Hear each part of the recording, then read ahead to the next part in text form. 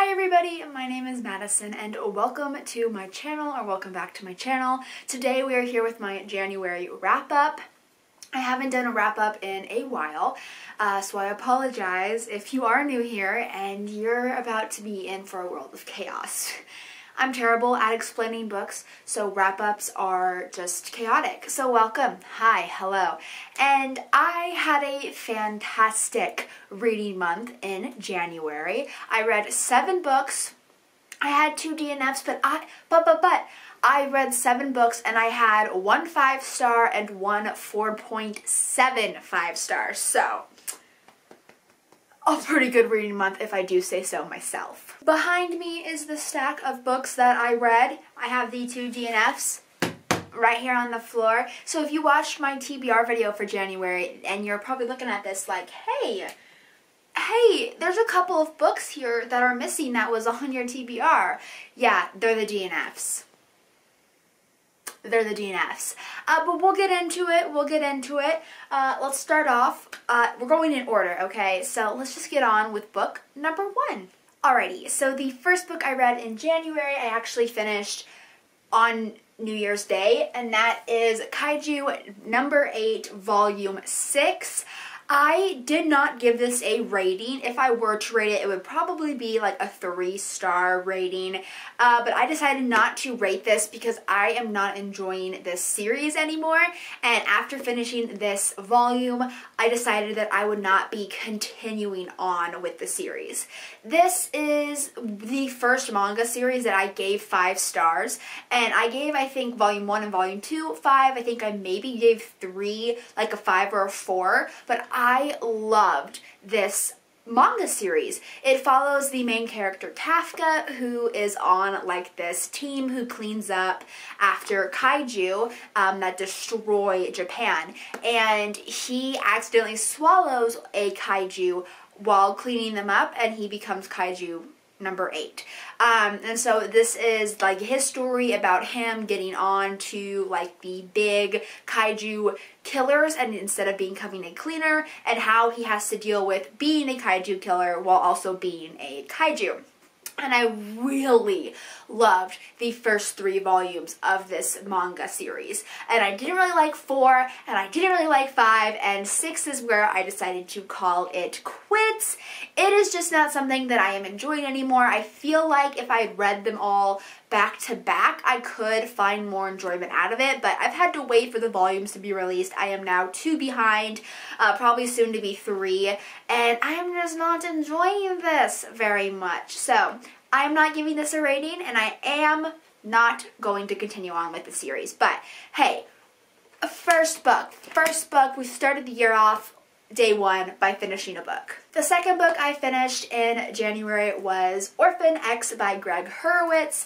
Now, I actually started this at the tail end of December. I was in a reading slump. Nothing was very good to me, and so on KU I was starting so many books, not even getting very far into them, and I stumbled upon this book on KU and I decided to pick it up. Then I lost my KU, and so I had to go get it from my library where I work, and you know what, I read it, I finished it, and I gave this a 4-star rating. This is the first book in like an 8-book series, which I will not be continuing on with, despite the fact that I really enjoyed this book. I just don't really care about the other ones. This book follows the character named Evan Smoke, and as a child he was brought into this government program called the Orphan Program.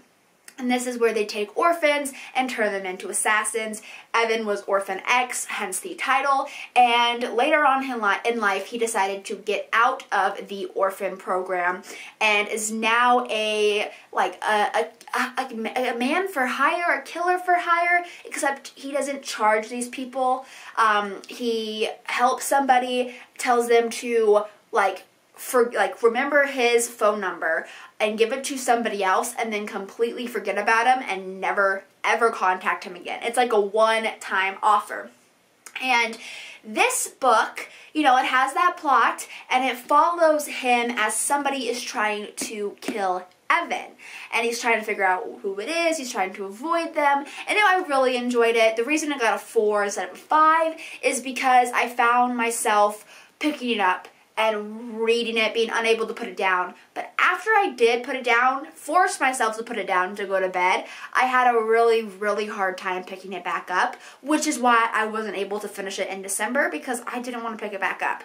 And I won't be reading these sequels because it feels so much like Alex Rider.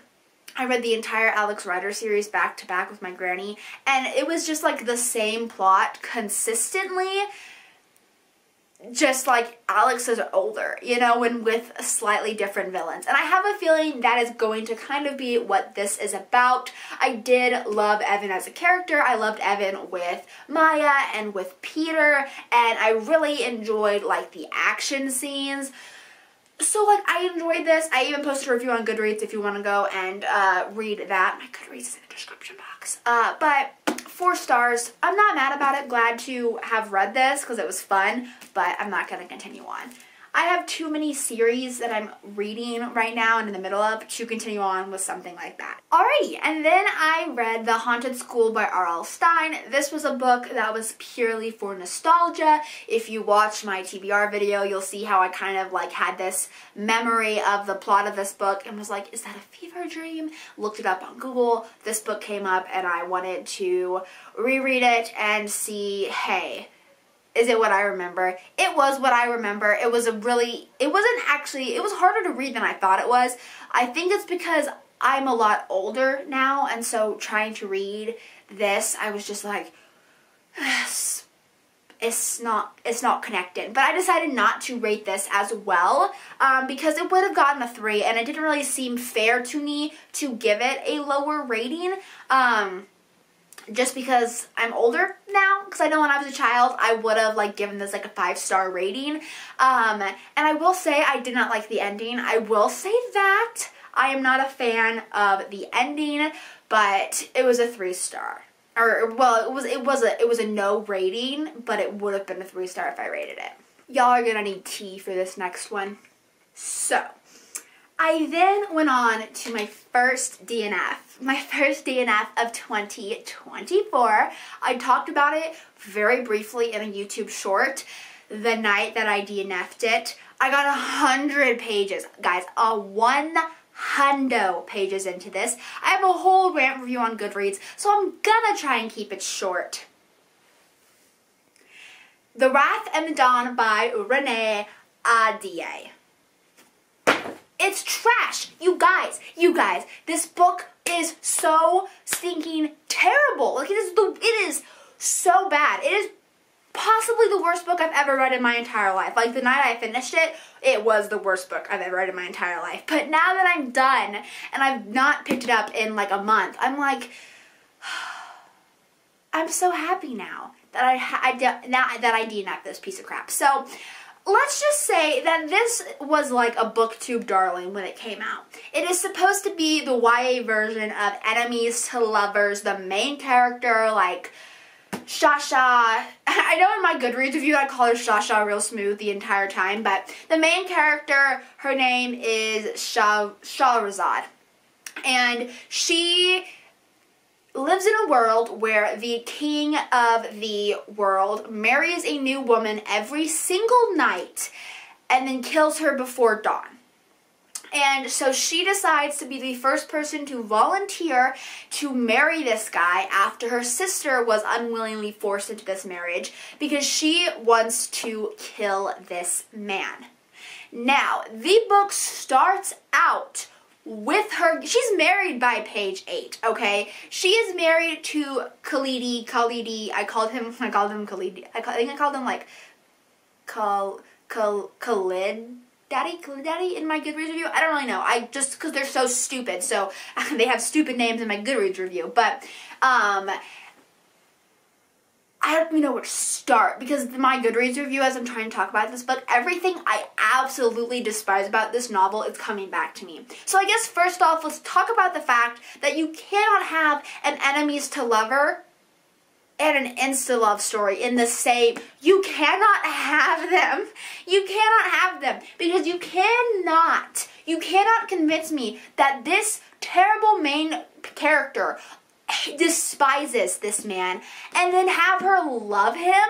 Like, she loves him right after they're married. Like, she doesn't even hate him. She never despises this man, even though we're supposed to believe that she despises him. I think that just speaks so highly on Renee Ahdier's complete lack of ability to write a book. I mean, like, she has no talent. I never want to read a single thing from her again. I would use this as firewood in an apocalypse. I would burn this so quickly to make a s'more if offered the opportunity. Like, the main character sucks. The male main character sucks. If you want us to, like, hate the male main character, if you want us to feel that he is truly evil, do not have the prologue. Y'all, the prologue of this book is all about why this evil person isn't actually all that evil. And, like, that's a terrible writing decision. We're supposed to feel hatred for this man. We're supposed to, as readers, want the main character to kill the man and then slowly have our minds changed as he doesn't kill her, as he loves her, as he acts like this amazing, fantastic person. And I've read reviews about this book where he's not actually a good person, where he's, like, abusive, and that there's essay in this book. I didn't get that far, because I could not put up with it, y'all. Because the whole thing is that he doesn't kill her after the first night. Do y'all want to know why he doesn't kill her? Because she starts telling a story to him, and drags it out for all the hours so that by dawn, she still hasn't reached the conclusion of the story. And she's like, well, if you want to hear how the story ends, you can't kill me and I'll tell you tomorrow. What? What kind of idiocracy is that? Like, and not to mention, I would have killed her when she was telling the story, because the story was so boring. It's a stupid Aladdin ripoff. That's what the story is. It's Aladdin. That's the story. That's the story. It's the story of Aladdin. But she tells it. You as a reader are forced to listen to and read this story for 20 pages. And then you get 5 pages of her being just an absolute fantastic archer. And then 20 more pages of her telling the same stupid story, but never reaching the conclusion so she doesn't die. I would have killed her. I would have been like, girl, you're telling me the most boring story and you have the gall to think that this is going to keep you alive? You're dead. I'm murdering you. I would pull out my knife as the #1 sword fighter in this world. I'd pull out my knife and I just slice her up. She'd be dead. She would be dead and I would be happy and this book will be firewood. And that's my opinions on that piece of crap. I had such high hopes for that book too, and none of them were hit. But yeah, go read my Goodreads review if you want, because I like it. So that was that book. So while I DNF'd that one, my granny and I were reading The One by John Mars, and I gave this a 3-star rating. This is about, like, an alternate universe where somebody has discovered the gene in your body that makes it to where you have one soulmate and that it can match you with this soulmate. And so this book follows like 6 different characters as they go on this experience trying to live, meet their soulmate, whatever, and whatnot. You know what I mean? It's very simplistic, but it's supposed to be like a thriller, a mystery of sorts, and I gave it a 3-star. It needed more murder, okay? Like, it needed more murder. One of the characters in here, the best character in here, is Christopher, a serial killer.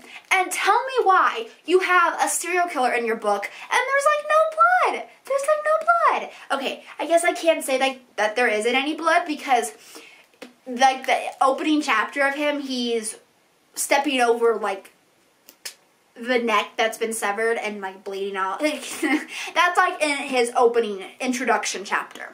But I wanted more of Christopher in this book, and I wanted more murder. I did like the ending for a couple of characters, like, who is this one? Mandy.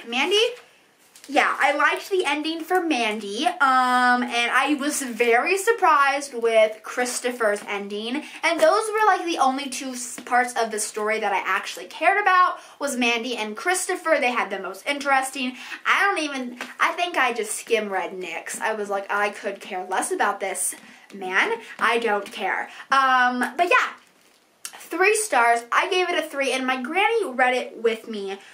Oh, I gave it a 3.25. I'm sorry. I don't do, like, point star ratings very often, so a 3.25. It was going to be a 3, and the ending made up for it for me. And I guess my granny gave it a 3.5. I didn't mark it on my Goodreads, so. So, after reading the one, I tried to read the other book that we pulled from my TBR jar in my January TBR video, and that is Wrath of the Vampire by Jay Kristoff. And as you guys just heard me say, I tried. I have tried reading this. This was the 3rd time I tried to read this and get into it, and I DNF'd it. It was like a soft DNF for years, but this time it's a hard DNF. I am not going to pick this back up, which really sucks because I have the Barnes & Noble exclusive edition, but I hate the Barnes & Noble exclusive edition. I hate this cover. Why is it red? Why is it red? It should be white or black or any other color than the same color that the other thing is. I hate this cover so much, but I DNF'd this, and I just could not get into this book. I actually have, on Goodreads, I wrote down what finally made me do it this time, because I have tried to read this, like I said, 2 other times before. I think I got like 80 pages into this book. The first time I tried to read it, I got 80 pages. The second time, I think I got the same. And this time, I DNF'd after page 10. And I DNF'd because one of the lines is where, like, God's name is being used in vain so many times in this book.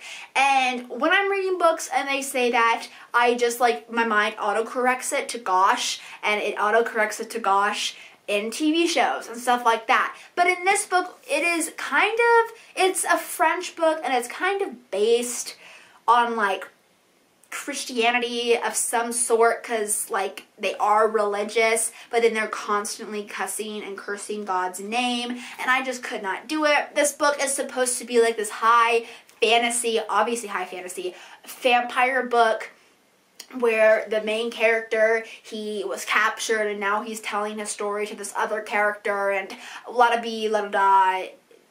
It's supposed to be really good. But I don't like it. I don't hate it. I can't say I hate this book because I hate The Wrath and the Dawn, and I do. I do not have as strong opinions towards this book as I do for Wrath and the Dawn, but I did not like this. I'm so sad that I have this, and it was $30 at Barnes. Like, I'm so disappointed, but this was not very good. This was not very good, I say. Thankfully, after DNFing that piece of crap, I did finish with my granny Wrong Place, Wrong Time by Gillian McAllister. Once again, another book that was on my TBR. This is a copy I picked up from my library donation, so now I have a copy of it. And that proves how much I enjoyed it, because after finishing it, I wanted to go and pick up my own copy of this book so that I could have it my entire life. And maybe one of my kids will read it one day. I'm not sure, but this book is a time loop Groundhog Day situation. It follows the main character, Jen, basic white girl name, and she, at the start of this book, witnesses her son murder somebody, and she has no idea why it happened. And she goes to sleep, and when she wakes up, it is the day before her son was murdered somebody.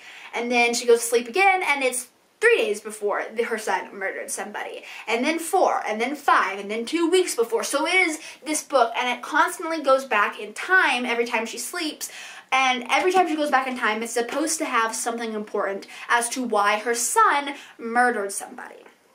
And I gave this a 4-star. I did really enjoy it. I was very, very, very intrigued. I was like, what is the twist? I heard that the plot twist at the end was fantastic. I was like, I need to know what the twist is in this book. And I liked it. Like, the twist, I liked it. But the way it ended, I did not like. I can't say, I literally cannot tell you how it, like, I can't tell you how it ends. I cannot tell you what took it from a 5 to a 4 for me, because it's a giant spoiler. It's like a cliffhanger at the end of the book, but I did not like it. It left me very unsatisfied. Like time loop stories are going to probably be pretty unsatisfactory when it comes to the ending, but y'all, I did not like this ending. I did not like this ending because it never... I can't even talk about it. But I also have one more complaint about this book. It is the fact that the author is an American, right? She's not American. So tell me why she felt the need to shove her foot into the door of American politics. And the thing is, it's not even important to the story. It is a 1-2 sentence throwaway line that is shoved into this book for no other reason than to tell us Gillian McAllister's personal political opinions. And I understand that, like, politics, worldwide politics, it's very important for your country to know the politics of other countries, but, like, it did not need to be in this book, and I'm sorry, it was really stupid too. I just have to say that. And then the final 2 books I read in January were fantastic reads, y'all. So I then read Lost in Translation by Miriam Grossman. This is a nonfiction book written by Miriam Grossman, who is a child psychiatrist, and this book is so, like, it is such a hard read. It is about the the Black Plague issue, and especially the children collecting the Black Plague. You know what I mean? You know what I'm trying to say here. YouTube, don't demonetize me, don't block me, whatever. But that is what this book is about, and it is so fantastic. I want to own a copy of this so that I can reread it several times, so that I can reread it now at my age and annotate it and get all of this fantastic information out of it. And then I want to reread it in the future before I have my first kid and do the same thing, and to gather the information in a different way than how I would gather it now, because I'll be having a child that could potentially be one of these statistics. I would hope not. I hope by the time I have a kid, this issue is, like, non-existent anymore. Like, we've learned from our mistakes. We're out of the test subject stage, you know what I mean? But this book was so good.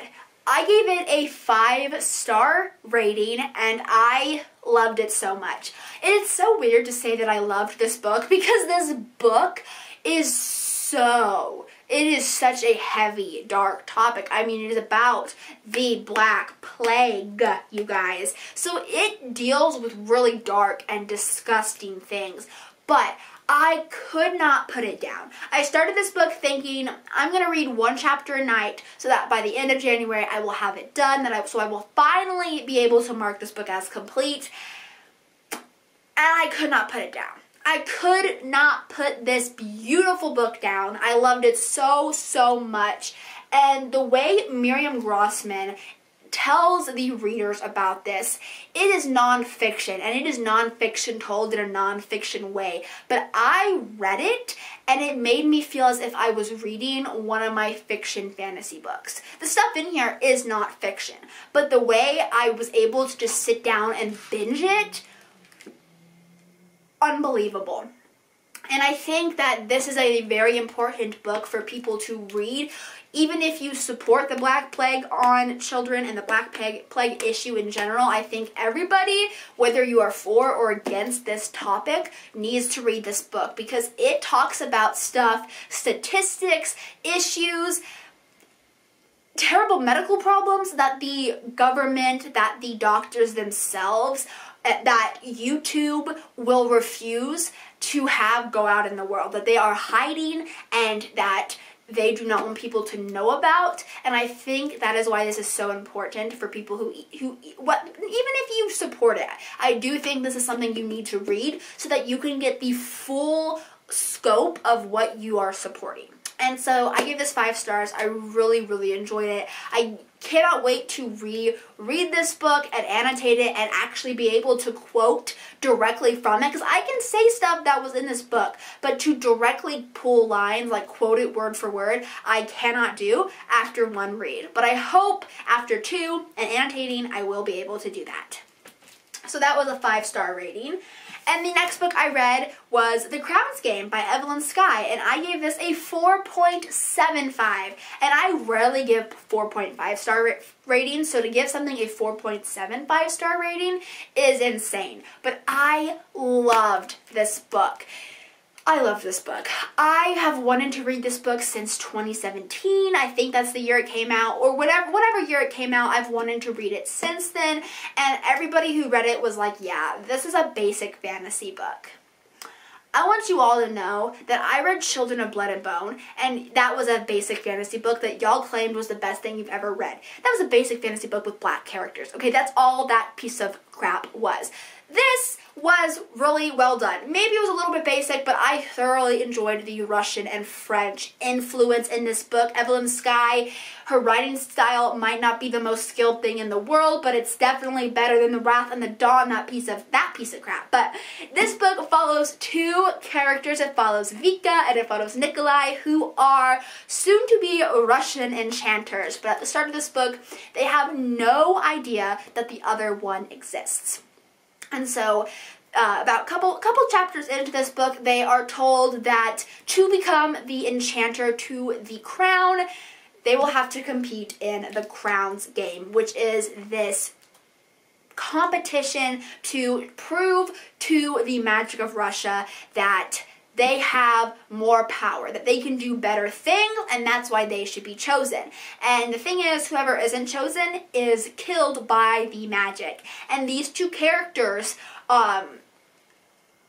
they grow to like each other and like be friends. And so to kind of like read this book like on the edge of your seat the entire time, wondering, these 2 characters, they like each other. They're friends. So who is going to die? And I truly enjoyed this book. It was so easy for me to read. I was reading like 115, 20 pages in an hour, and it was just not put down. I could not put it down. I had to get like 30, 50 pages into it before I couldn't put it down, but then I could not put it down. And I really, really loved this book, and I'm so happy that I finally read it, that the stupid people on the internet did not influence my opinion of this book, and I am really excited to dive into the sequel. It's actually the first book I'm like reading in February. I'm reading it in tandem with one of the books off of my TBR of February, so I really liked this. I'm so happy that I read this. If you haven't read this and you want to give it a try, I totally recommend it. It is so beautiful. The magic is so, it's just so fun. And like, I did not expect the competition to be as sensical, as magical as it was, and to find it as entertaining as I was, because it wasn't like a bloodbath competition. But I did. I really enjoyed it. I cannot wait to read the sequel, and hopefully I will read Evelyn Skye's other duology as well, and love that one. But there we are. This is the 7 books and the 2 DNFs I did in January. I hope you guys enjoyed this video. I know it was a little bit long. Okay, maybe not a little bit, a lot long, but hey, that's me. I can't shut my mouth. And yeah, I'm gonna go eat dinner. I can smell the nacho cheese wafting up into my bedroom. And tell me what the best book you read in January was, or tell me anything else you want to tell me in the comment section. I will see you guys all next week for another video. Adios, au revoir, salut, hello, and goodbye.